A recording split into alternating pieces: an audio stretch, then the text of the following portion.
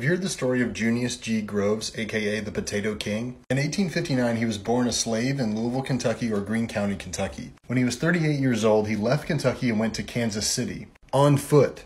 On foot, the dude walked there. He worked making 40 cents a day back then and managed to save up enough money to buy his own 9-acre farm in Edwardsville, Kansas. But he wasn't done there. This dude had worlds to conquer. With that farm, he raised enough money to buy a 500-acre produce farm. As the undisputed king of leveling up, he grew this farm to be massively successful. At one point, Junius was producing more potatoes than any other farmer in the world.